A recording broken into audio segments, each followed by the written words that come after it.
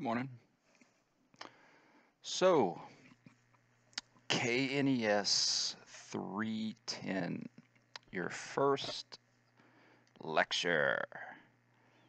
I wish I could just like force implant everything and just like download it preset, just, but I can't. I'm from Delcom, very limited in my force powers. So, what I will promise you though is that we're gonna take it reasonably slow, reasonably fast, reasonable. I'm not going to overload you, but at the same time, I got to make sure I get everything you need so that you can have this information going into biomechanics. Okay. So before I get into teaching you how we move, I'm going to chat about why we move. Okay. And a lot of this is just taking a deep breath and just getting into, some philosophical stuff, you know, just why do we move? And, you know, and we move for different reasons, right? Different people move for different reasons, different circumstances will have you move for different reasons. Why does a child move? Because they're curious, they're getting around, they crawl in, they have this intrinsic desire to do what they see. They see us upright, they eventually want to be upright. And they're curious, they want to see what's in the other room. A child also moves to play. That's a job of a child, is to play, is to be active and to do all these little social experiments, banging pots and pans, like my kids used to do. That's experiments. They're seeing what happens. They're doing acoustical experiments.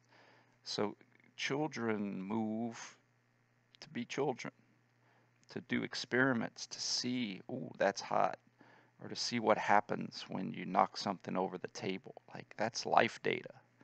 Sometimes we don't stop and think about it, but we're a product of all of those little experiments that we used to do as children. Children move. Adults move. Why do older people move? We'll go from the extreme. We started with children, old people. Usually older retired people need to move to, right, activities of daily living, right? Take care of themselves, clean themselves, bathe, put on their clothes, cook. And as we know, sometimes that gets tougher and tougher to do as adults move through the life cycle. Whether it be because of muscle atrophy, lack of range of motion, you lose range of motion when you get older, osteoporosis, right?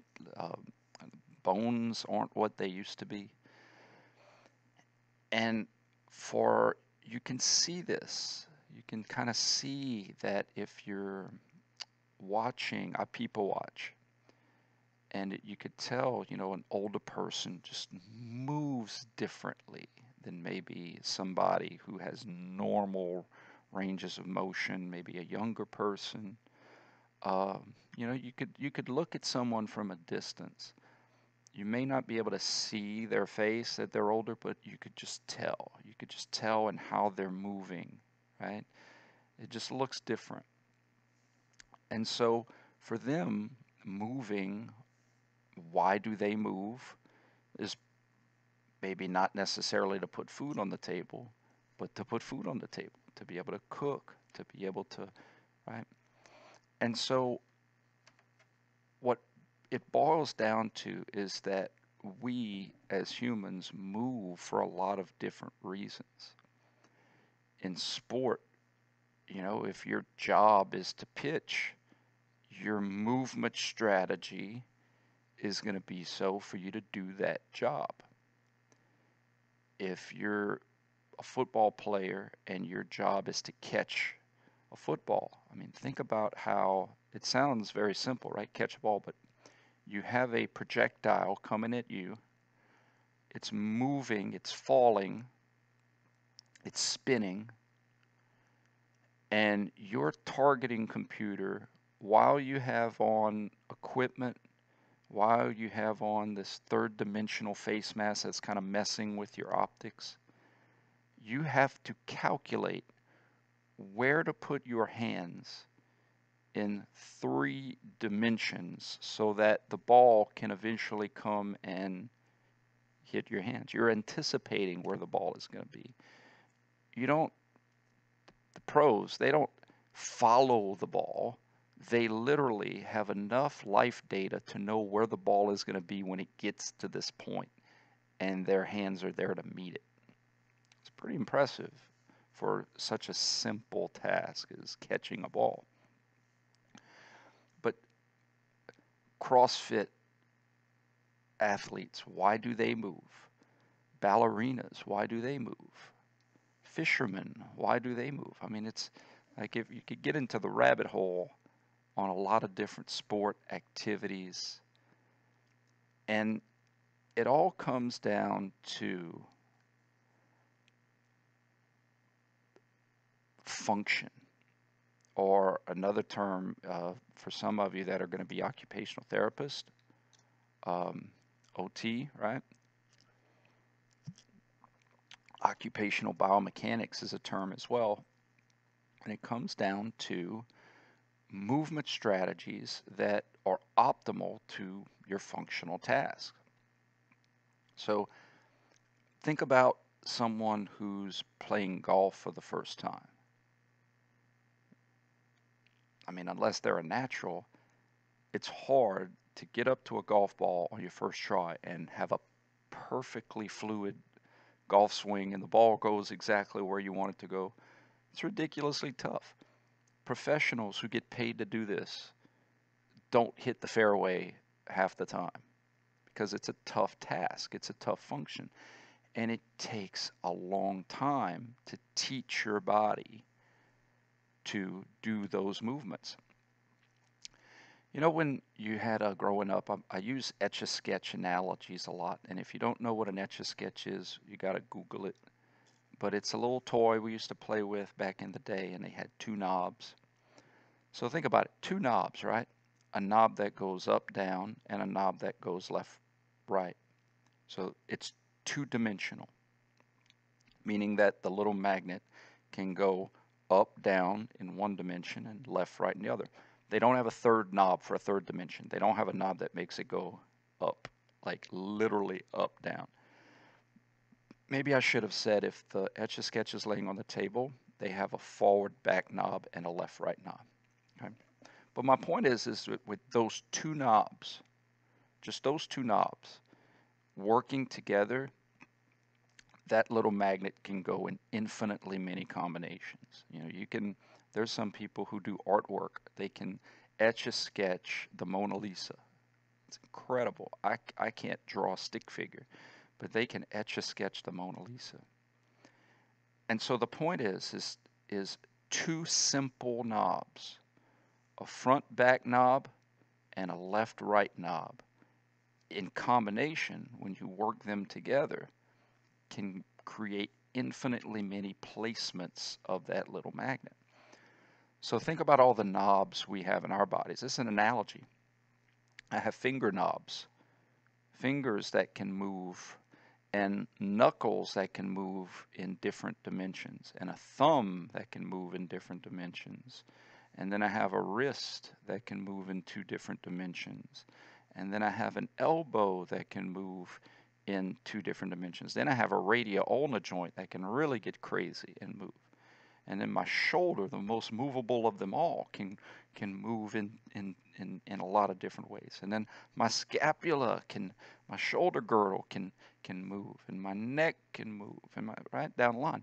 So now, if the 2 simple knobs on an Etch-a-Sketch can create the Mona Lisa, amplify that to all the different knobs we have in our bodies that have even more than just 2 different options.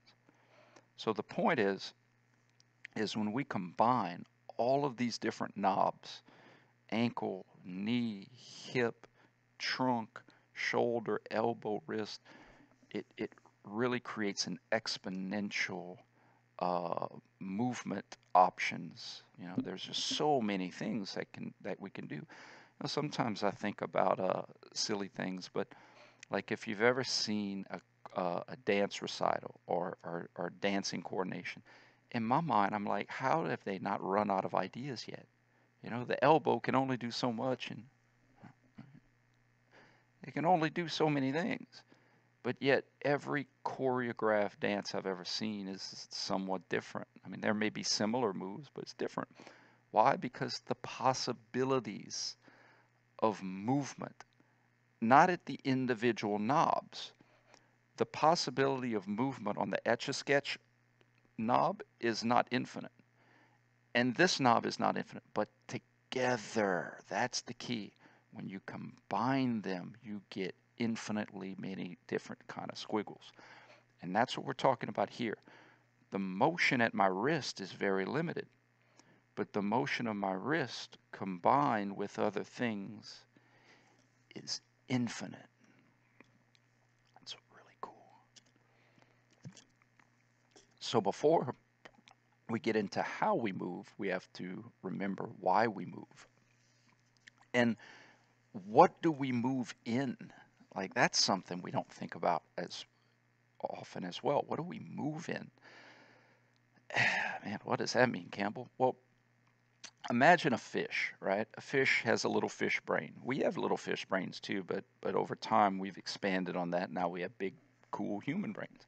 But we have, very lizard-like parts of our little brain, fight, flight, that kind of stuff. But my point is, a fish lives in something. It lives in a medium. It lives on a stage, this water-filled stage. But do you think the fish realizes it lives in water? That's all it's ever known. There's no idea. There's this bulk of scaffolding that it can swim around, and it can swim up and down and left and right. It has no perception of its environment. In other words, the only reason the fish can go up and down is because it lives in the water. The water is the stage of which the fish, if the fish was taken out of the water, yeah, it could flop around, but it couldn't go up or down unless it had its medium, unless it had its scaffolding. The world is a stage. So you think about that in literal terms, where if you were on a stage and you were performing, you were moving, that stage provides you with the bulk. It provides you with the scaffolding to move up, back, left, right, up, down. And when I say up, down, you can literally jump up and down on the stage, or you can have something picking you up and down, right? The stage provides the 3 dimensions of possible movement of you. And when I say you, your mass, your stuff, you. Okay? So 3 dimensions, that's something we've heard before. You go to a movie that's in 3D, and you think about in layman's terms, what does 3D mean? Well, I'm watching the screen and I can perceive things happening up, down. You like my spirit fingers? Up, down, that's my magic fingers. It's magic. Left, right. And then the 3rd dimension, you put on the 3D goggles or the glasses, and all of a sudden things are coming out at you. Now, we have you don't need 3D to be able to infer the 3rd dimension, meaning that if you're just watching a regular movie, your eyes can kind of tell what's in the background, what's in the foreground. But literally 3D. 3D goggles, something looks like it's coming out at the movie screen at you, right? It's a wizard. So 3 dimensions. We use it a lot, but let's remind ourselves what it is. 3 dimensions is a straight line concept. In mechanics, and that's what I am, I'm a biomechanist. And a biomechanist is someone who applies basic laws of physics to biological systems. In this case, the human is my biological system, but there's people who could apply biomechanics to dogs, cats, butterflies, any living biological system. You can look at the physics and how they move. Well, anyway, movement to a biomechanist can mean two different things. You have straight line motion, up, down, left, right, front, back. The water bottle can move in straight lines.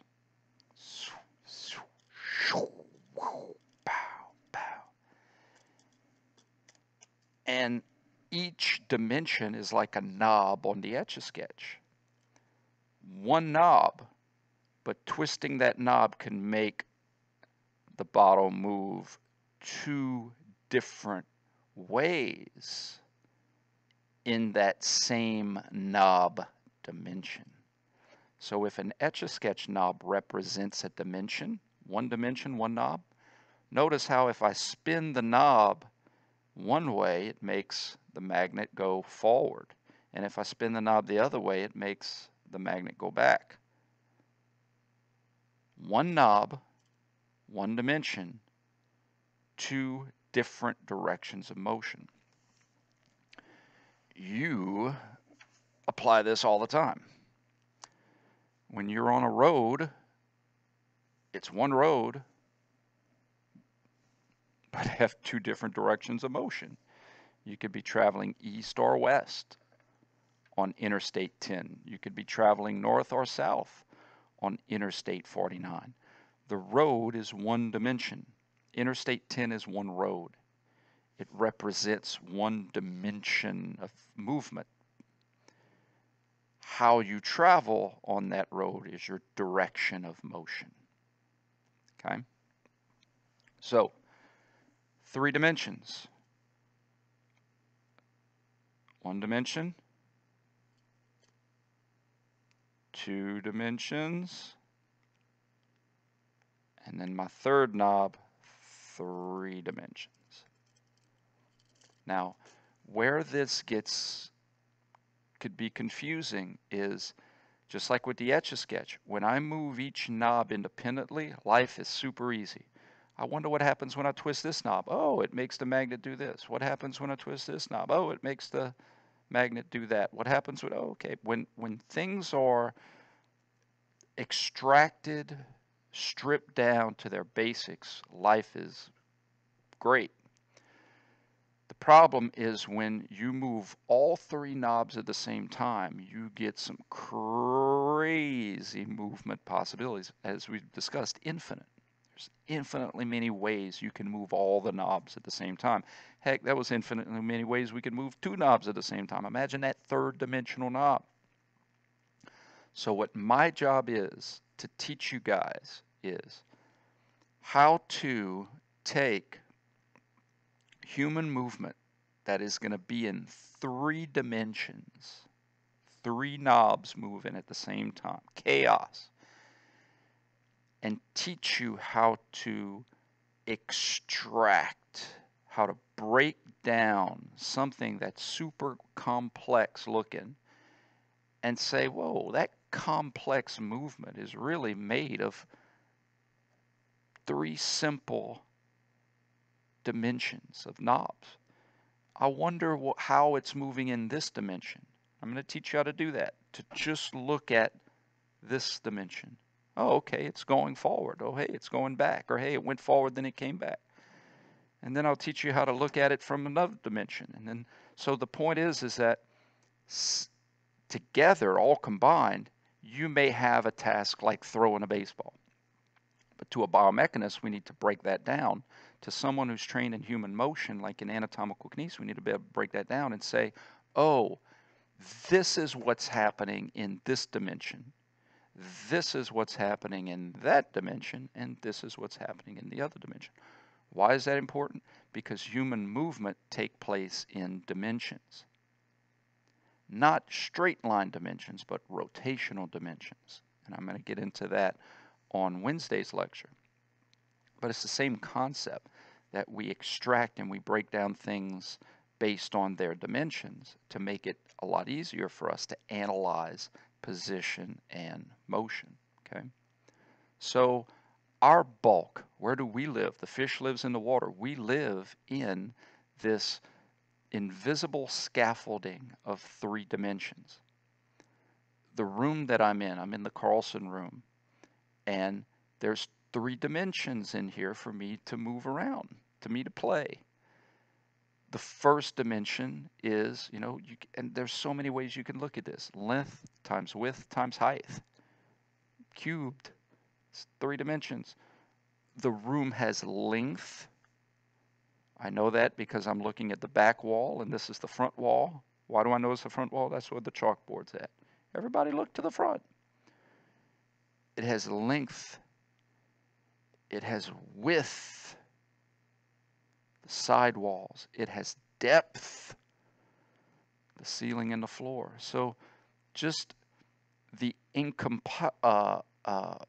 encasing of this room shows me the bulk. It shows me the theater.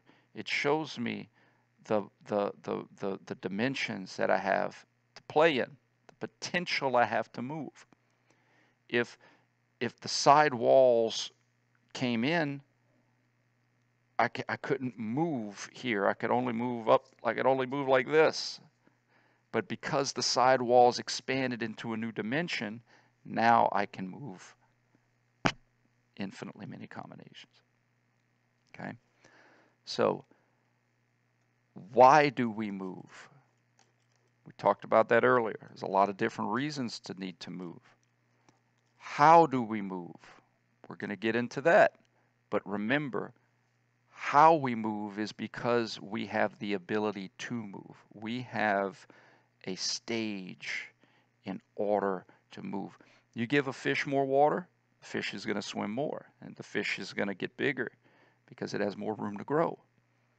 That's our dimensions. We have to have room to grow. Okay? So,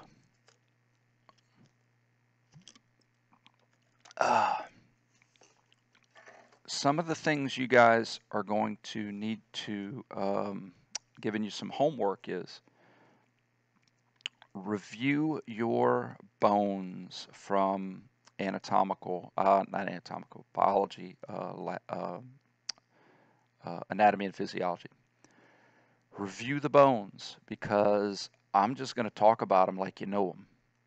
So, for instance, when I'm going into the elbow joint eventually, it's going to take a while, but when I get into the elbow joint, you're going to need to know what the radius is. You're going to need to know the ulna. You're going to know the humerus. So I'm just going to talk about them like you know them, because this is a junior level KNES class. You got to know these things.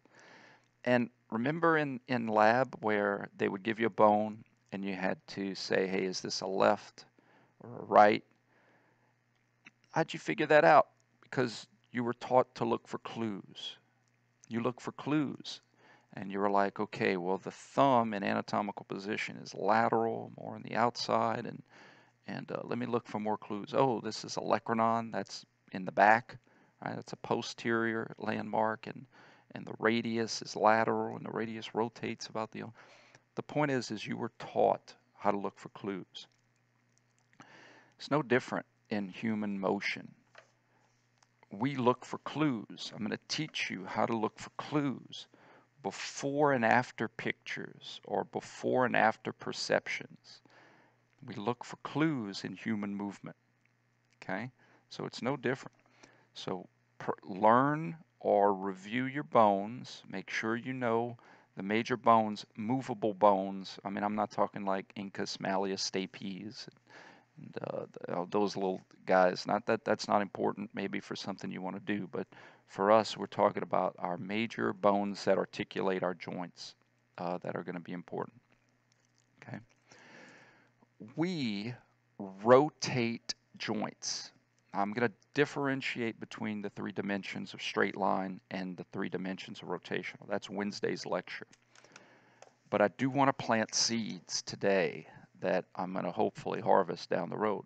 And that is, we translate things.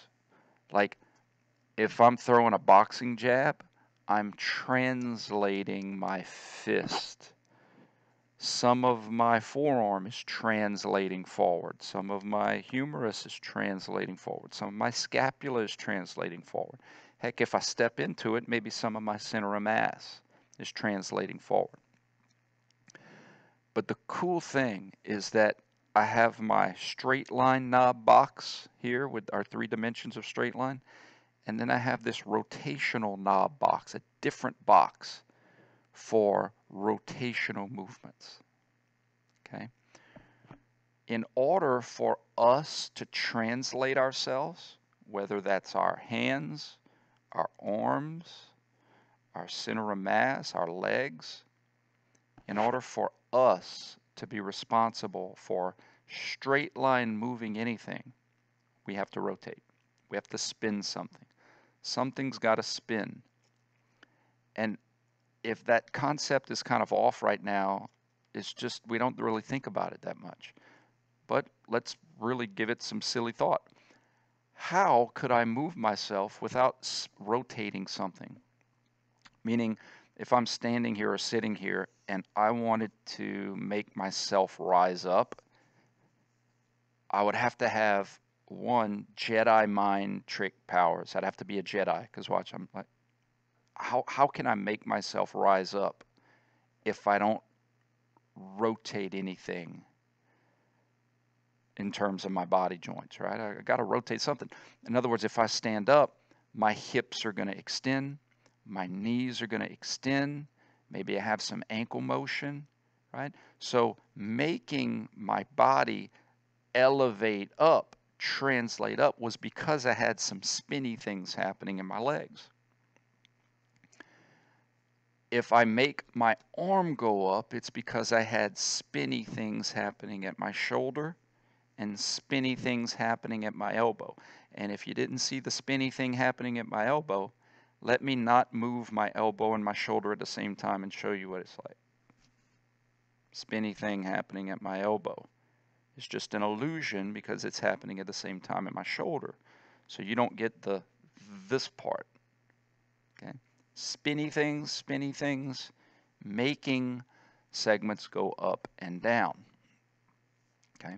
So a key phrase I would like for you guys to remember going into Wednesday's lecture is, we rotate to translate. And I think that is a great phrase because it ties in the 3 different types of movement: straight line motion and rotational motion. I'll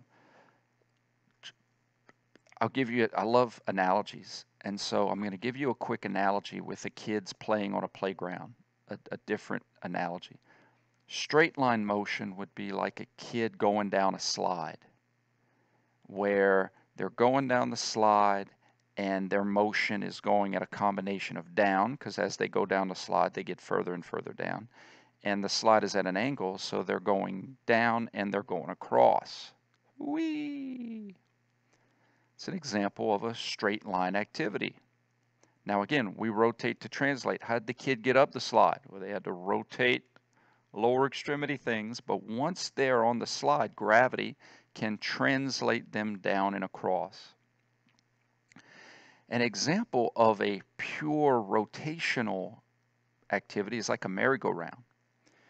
If a kid is on a merry-go-round and the merry-go-round is rotating them, spinning them, notice that the merry-go-round itself never goes up, down, left, right, front, back.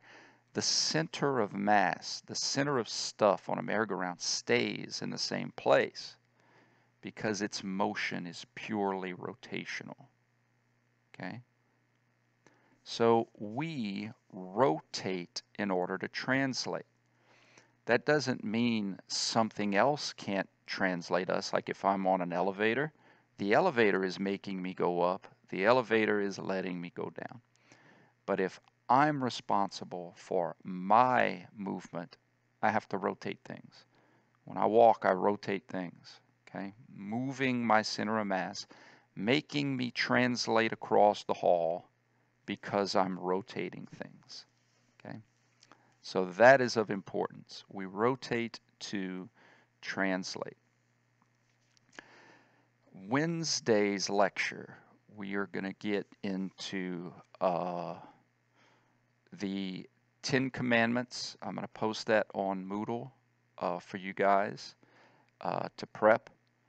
It's the 10 Commandments. It's a play off of the 10 Commandments in the Old Testament, but they are basically rules that can help prevent careless mistakes on a test.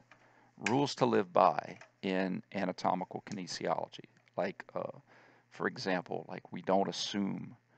We never assume because our eyes play tricks on us. We can't trust our eyes sometimes, so we just have to double check. You know, hey eyes, I know you think you saw what you saw, but let's just make sure. Like I said, you were taught to look for clues. You didn't just get a bone and assume that it was a right. You said, well, it looks like a right, but let me make sure. Let me look for those prominences in the front. Oh, there's the bicipital groove. That's anterior. So if this is anterior, no, that's not going to articulate in the front. On the right side, it must be a left. So that's an example. We don't assume. We analyze motion joint by joint, which is basically saying we do it knob by knob. We don't assume, because, ladies and gentlemen, there's a lot of different ways I can make my fingers move on the stage of our 3 dimensions. I can make my fingers move like this. I can make my fingers move like this. I can make my fingers move without even moving my fingers. I can make my fingers move because of this. I can make my fingers move because of this. I can move my wrist and then make my fingers. So that's a good example. Maybe this is a better example. If my shoulder's out, if you see arm go up, your instinct may be, oh, that's abduction of the shoulder. But what if my arm goes up and I didn't have abduction of my shoulder? In other words, this angle, there was no change in angle at the shoulder joint, but yet you saw my arm go up. So that's an example of don't assume. It might appear, you ring the bell and you salivate, right? My job is to teach you not to salivate. When that bell rings and you want to regurgitate something, take a step back and say, wait, I know what my instinct wants me to say, but let me just fact check me. Let me just double check to make sure that I'm seeing what I think I'm seeing. It's an illusion. There's a lot of illusions to human movement. And that's my job. My job is to teach you about illusions within the human body. So there's 4 main types of movement interpretations. 2 of them are super easy. It looks like it's not moving, and it's not. It looks like it's moving, and it is. It looks like it's moving, but it's not. And it looks like it's not moving, but it is. I'll give you an example of all 4 with my neck, with motion of my neck. It looks like it's moving, and it is. It looks like it's not moving, and it's not. It looks like it's not moving, but it is.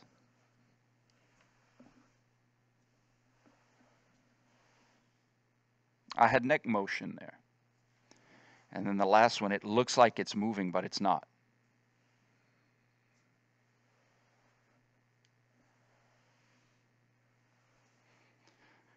So we could apply that concept to every joint in the body.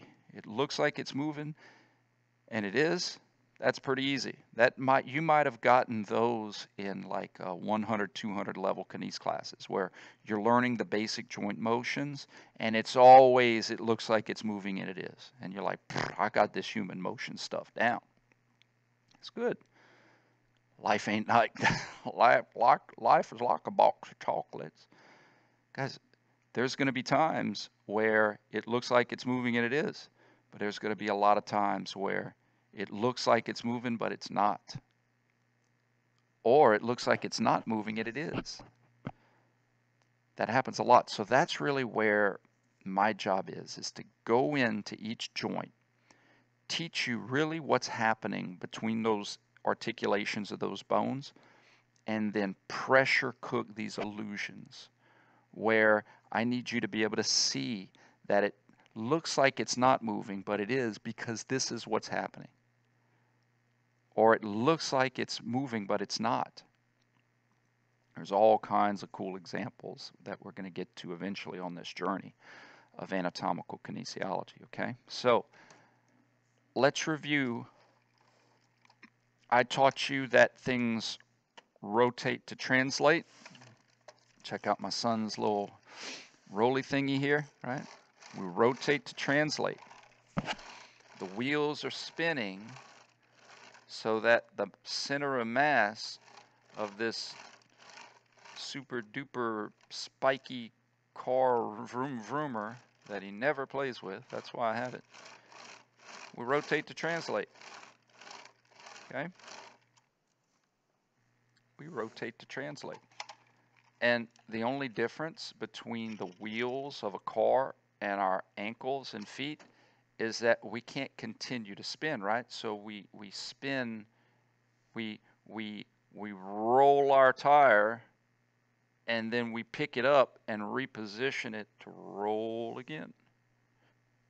Roll again. And while this tire finished rolling, we pick it up to reposition it, and then the other side rolls. Roll, roll, rolls like a cat. Okay? So there's a lot of similarities with how we move and how cars move, because we both rotate to translate. Okay? So that's important. Another thing you guys need to do on your own is go over your bones, major bones of the body, especially the ones at the ankle joint, subtalar joint, knee, hip, our vertebra, our lumbar, our thoracic, our cervical, scapula, shoulder girdle, clavicle, right, sternum, scapula, uh, go over maybe major bony landmarks like the acromion, spine of the scapula, uh, uh, the glenoid fossa, like those kind of major things. That's going to help you. That is going to help you. Okay. So what I'm going to do, my homework, is to post all of the information that you guys are going to need on Moodle. So that way you can download that, you can print it out, whatever style works for you. And I want everyone to do super well this semester. Hit me up if you have any questions. But you guys have a great Monday, and we'll see you on Wednesday.